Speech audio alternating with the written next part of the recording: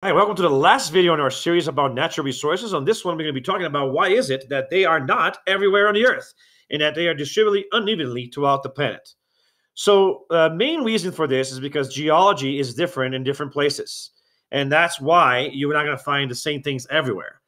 So, as an example, rocks and minerals in each region of the planet has a unique geological history, and that leads to the formation of minerals and chemicals and gathering of rocks that are different in different places. And so you can mine diamonds everywhere, you can mine gold everywhere, you can mine silver everywhere, and that's going to cause the necessity to have commerce so that different countries can exchange those resources between them. Because not everywhere that you go, you're going to have everything. The U.S. is pretty big, and because it's pretty big, it's got a lot of stuff. But even us don't have everything because there are things which are only found in certain places of the planet. Oil is only found in places that used to be ecosystems that had shallow seas millions of years ago. And so that means it's only going to be found in places that used to be, through the geological history, submerged at some point with a shallow sea full of algae and life. And that's the case in exactly where the Arabian Peninsula is. There's a lot of it off the coast of Brazil, a lot of it off the coast of Venezuela. There's a bunch in Alaska. So there's still large deposits of oil all throughout the world. Siberia, they're still being picked up. But we think that there's not enough left to last another century or two. So it's going to run out here sometime pretty soon. Coal, however, oh my gosh, there's so much coal on the planet. It's almost everywhere. You can find it in so many places, in a lot of amounts. And it basically comes from places that used to be covered with swamps. But most of the Earth was covered with swamps during the Carboniferous period, a long, long, long time ago. And so there's a lot of coal to go around, and it's still going to be for a very long time, even though we're shifting away from using it because of the stigma about it being dirty, even though there are ways to burn it cleanly by filtering the actual emissions. The coal itself can't be cleaned and refined too much. It can to some extent, but the technology is more on the filtration process. And I visited a power plant with students a couple of years ago, and I was impressed to learn all the different things that they do to make sure that what comes out of the exhausts is very, very, very clean, comparatively speaking. But you do still have carbon emissions, right? So that's why we're shifting away from it. But again, there'll be questions in the test about this. Swamps, except that a lot of the Earth was covered with swamps, so there's a lot of coal in a lot of places. All right, we have soil next, which that's a renewable resource, but even that is not everywhere. And the soil richness is different in different places. So if you look, for example, at the Sahara Desert, it's incredibly rich, even though it doesn't have any water. That's because it used to be a sea a long, long time ago, which is why there's oil in that area of the deserts in Africa. But it used to be a sea, and because it used to be a sea, it's covered with the remains. The sand is full of the remains of shellfish and diatoms, which are full of nutrients. Now, that gets blown away by the wind and covered and seeds nutrients all over the earth, which is kind of cool. But different places have different soil richness, right? So it takes a while, though, for the soil to form through the erosion, deposition, and biological process of nutrient cycling.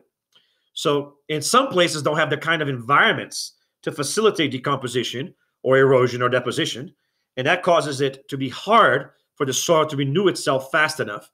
And so think about it, when we do agriculture, and we plant, the plants grow and the nutrients stay in it. And then they get shipped out and sold somewhere else for somebody to eat it. And so the nutrients go with the plants away from the soil. And so that's the danger as we do more and more agriculture, that we deplete the richness of the soil. And then we have to put fertilizer to replenish it. But it's also not easy to make fertilizer because phosphates and nitrates and nitrites have to be mined from places that are rich in those things. And those places probably have people wanting to use it. Right? So it's complicated. So we have to, the best thing to do is rotate crops to make sure that we don't use the same kinds of nutrients and allow the soil to return. And there's crops that actually return nutrients to the soil that other types of crops will use. And if you rotate them, you allow the soil to stay fertile for longer. There's also sunlight, which is an inexhaustible resource, but it's included here because it is unevenly distributed. So the Earth has a tilt, right? So then if the sunlight is hitting the Earth at a different angle at different times of the year, because the Earth is tilted, as it goes around the sun, different parts of it get sunlight. So let's say my hand here represents the northern hemisphere, right? So, right, if the sun is over here, right, and right now the northern hemisphere is tilted towards it, and so it will be summer. But then later on the year, it will go around it, and it will be tilted away from it, and then that will be winter. Now, the regions in the middle of the planet tend to get more of the sunlight throughout of the year, and therefore they'll be hotter, while the regions near the edges of the planet only get more sunlight when the tilt is towards it. So, in fact, for 6 months of the year, the actual North Pole itself doesn't get any sunlight. It's darkness. But then, as a trade-off, it gets 6 months of pure light. And so the abundance and the time at which it gets changes, which can have an effect on the productivity of ecosystems.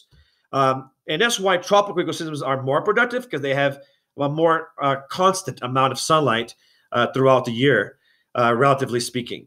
Do remember, by the way, that when it's summer down here or up here in the northern hemisphere, it's going to be winter on the southern hemisphere and vice versa because of the tilt. It's about 23.5 degrees, this tilt. Now, there's also wood, which is a renewable resource, but it's not evenly distributed because the growth of trees depends on the amount of soil richness and the productivity of the area, which requires a certain amount of temperature, sunlight, precipitation. And so you don't get forests everywhere on Earth. There's plenty of places on the Earth that can only support grasslands. So they're not going to be able to have wood. Water. So water seeps on the ground when rain comes from the oceans and dumps into the continents and runs off, seeps on the ground. Certain places have the ability to allow more water to seep than others, depending on the local geology. Some places allow for the formation of underground chambers storing that water. Some places have rocks that have more porous than others. Some places have climate where you have more rain. And so because of all of that, the availability of ground and surface water changes depending on the Earth. And that's a huge deal because if you look at the Earth, the predictions that the places in red here are going to be the places they're going to see the most shortage of water within the next decades or so. But some of those places are the places where most people are living, like China and India. And so you're looking at a dangerous amount of water loss. And with the shift in climate change, that's going to make things even worse. So that's why we're learning about that. Now, remember that geological and biological processes are unique to each area across time and space. Continental drift, different geological processes all cause the different variety of materials to be available throughout the planet. And because mineral rocks and fossils vary, that means countries need to trade with each other, like I said, to be able to secure what they need to survive and be well. Now, the United States has the luxury of being so big that we have a lot of deposits throughout the country, and so we can trade among our own. And that's why we have a lot of production that doesn't depend on others. But we still try to conserve our own resources as much as possible. So we still import resources from other places, which are selling it cheap. So it's a big market economy that we have now in the world because everybody wants to have the luxuries of the modern society.